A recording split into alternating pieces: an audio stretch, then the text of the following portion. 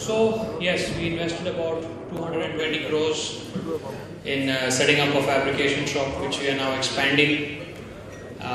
We could have invested about 100 crores less in setting up the same shop, but the reason we decided to go fully automated is because of a very large labor problem that our country is experiencing today. And I think everybody here would agree with me, anybody who is in business of contracting or manufacturing or supplying parts to the developers would agree with that. Now, as I said, when I was sitting and listening to all the causes that BAI is fighting for with the government, what I understood is that, excuse me, can I request a bit of silence, please? Thank you. What I understood is that you are the ideal body to bring a change. There was a news this morning that a small bridge structure collapsed at the Mumbai airport and some workers were killed. Sorry? Near Marol. Yeah. Now, I don't know how many such incidents are happening all over the country daily, which are going unnoticed, unannounced. I think this is an extremely sad day, and we should learn from experiences like this and make sure that our construction practices get safe. Right? Forums like this are very good. We meet here to discuss what we can change, how we can change it, how we can improve the country, what we can fight for labor rights, how we can work on cess, how we have mastered the art of, what was the word you used, sir? I forgot. Mastered the art of misconception? Misconception, yeah. So the biggest misconception today that I would like to break is that steel structures are more expensive than concrete structures. And this is also an art that has been mastered by all of us in the country. It doesn't matter what structure of construction we use, whether it is steel, whether it is concrete, whether it is Maiwan, whether it is anything. That is irrelevant. What matters is how we manage the material or the construction, the management of the project. Today, most builders, developers, factory owners, mall owners, their core business is not to construct. Construction is not their core business. Mudda Saab core business is construction. My core business is construction. Vijay Raheja's core business is not construction. That is part of their core business. Our core, this is what we do. This is what our expertise is. Now what happens is when the Superman mentality clicks in and says, we want to do everything. So today, you must have all heard about this 48 hours. One project was done in Mohali, Chandigarh, right? 48 hours. Unbelievable. In India.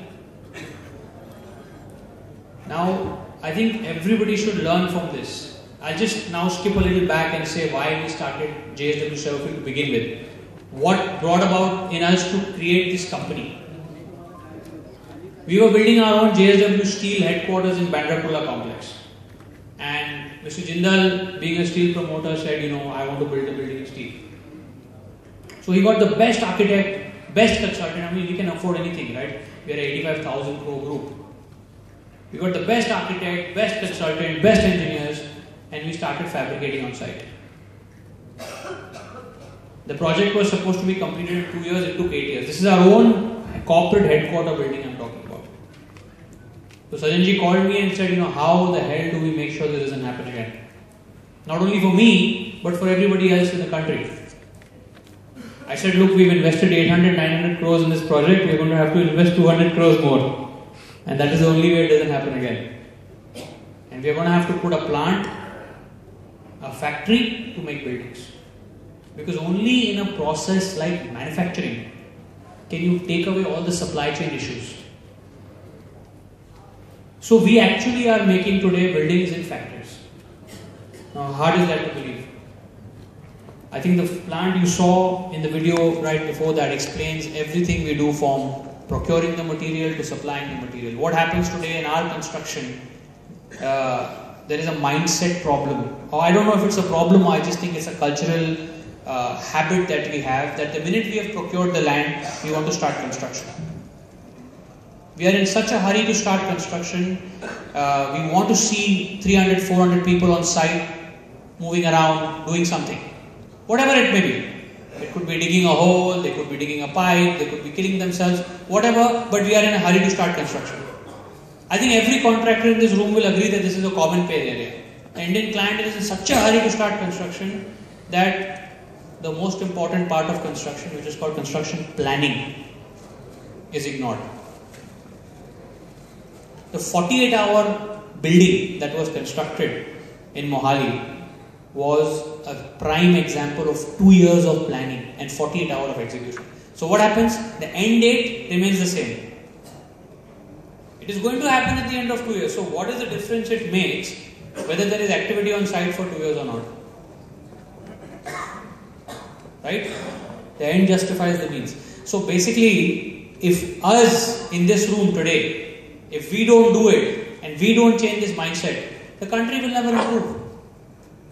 People will still keep dying. There will still be unsafe practices. You know, today we are looking at delays. Everybody is saying India में साला building time पे बनता ही नहीं है. क्यों नहीं बनता है?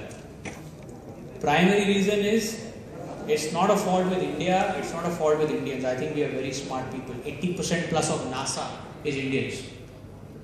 So we are making rocket ships. We are making aeroplanes. Why can't we make buildings on time?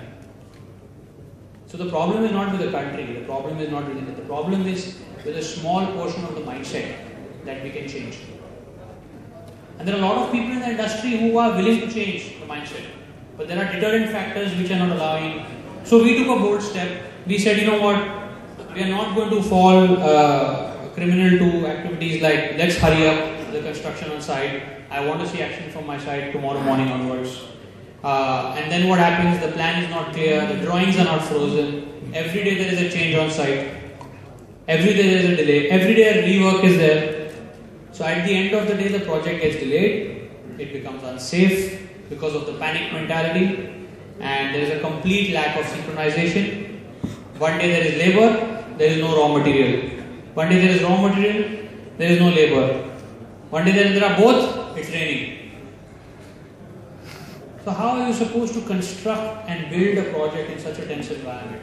So what we did, in a nutshell, is take this entire activity off-site.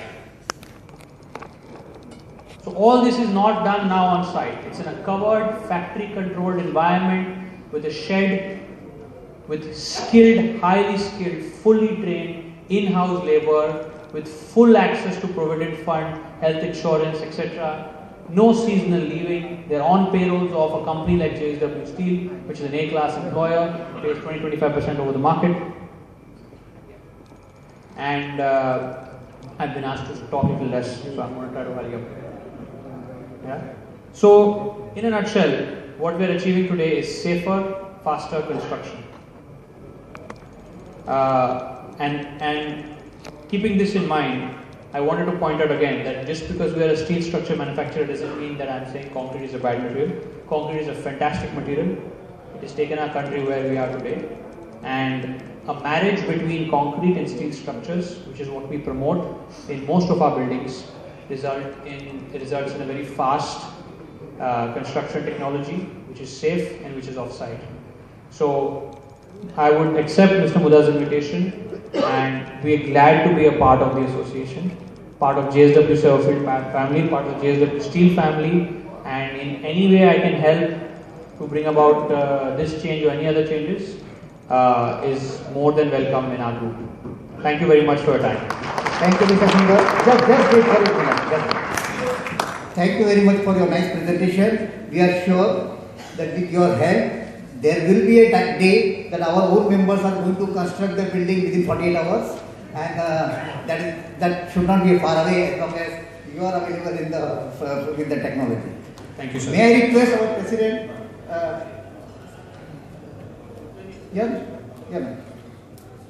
request our President, Mr. B. Sinaya, to please present a memento as a token of gratitude to Mr. Anshul SInghal, Director, Mr. JSW Severfield Structures Ltd. JSW are our platinum partners.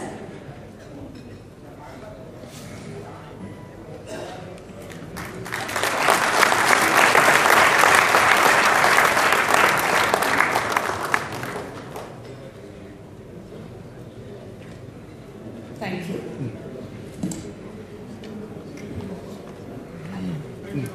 Friends, in a similar line, to see the modern technology available in construction industry, which will reduce the cost and time considerably, we have got another giant, swing shatter. May I request Mr. Harshad Patel to give his presentation? Mr. Harshad Patel.